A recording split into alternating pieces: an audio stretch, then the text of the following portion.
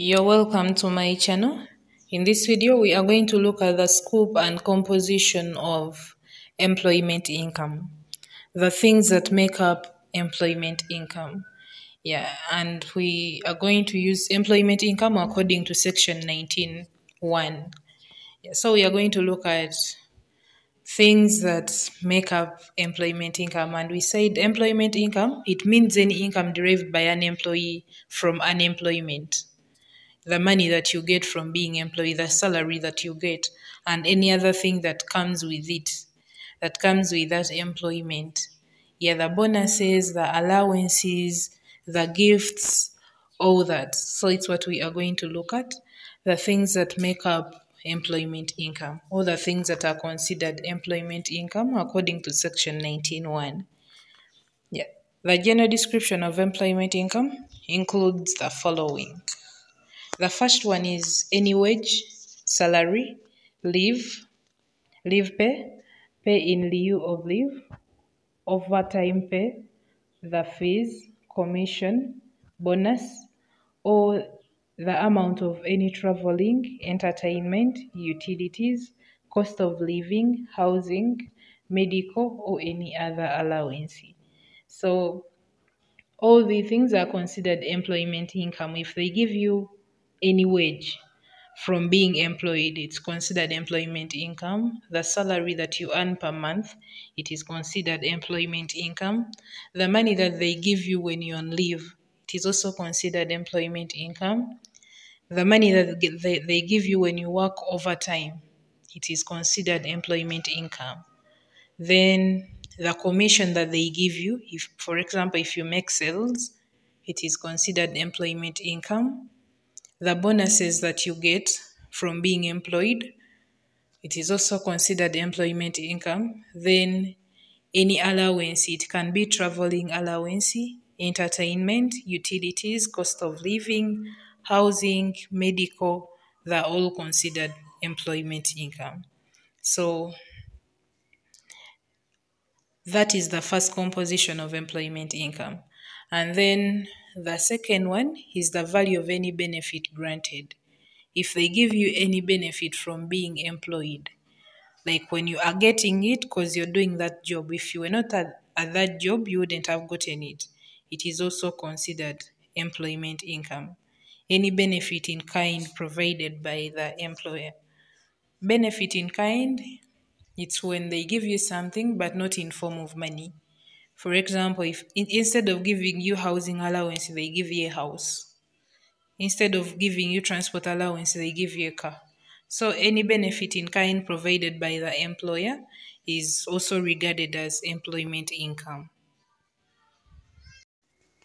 Another composition of employment income is any amount of private or personal expenditure discharged or reimbursed by the employer. If the employer pays your personal expenditure, for example, if the employer pays your electricity, it is also regarded as employment income. If they pay your housemaid, it is regarded as employment income because it's supposed to be personal expenditure, but they do it for you. Yeah.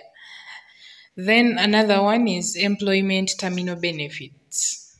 If they terminate you from work, or if they terminate a contract and they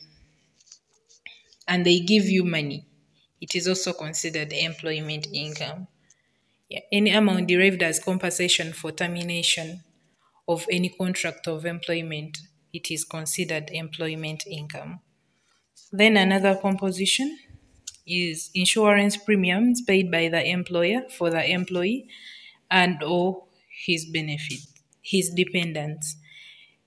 Like in case you have insurance and then the employer pays your insurance, it is considered employment income. Or if you have kids and the employer pays insurance for your kids and your wife and your mother and your everything, it is also considered employment income because if you were not doing that job, you wouldn't have gotten that benefit. Like he wouldn't have paid your insurance if you're not working for him or her. Yeah. So any insurance premiums paid by the employer for the employee or his dependents, it is considered employment income. Another one is payment in respect of change of employment or contract terms. So if they change the terms of the contract, or if they change the conditions of work, yeah, and they give you money or they give you any benefit, it is also considered employment income, because if they were not changing the employment, you wouldn't have gotten it.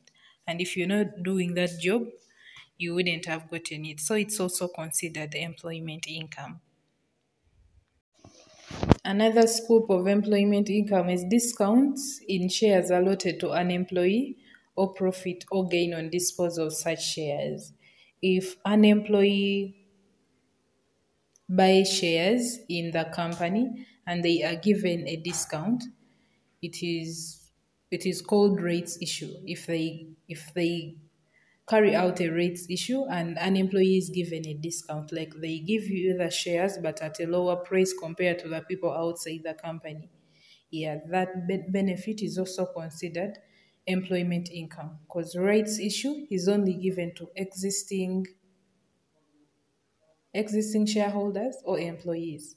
Okay, if you were not an employee of that company, or if you were not an employee of your employer, you wouldn't have gotten the discounts in the shares that were allotted to you. So in case they give you a discount, or in case they reduce on the price of the shares just for you because you're their employee, it is also considered as employment income.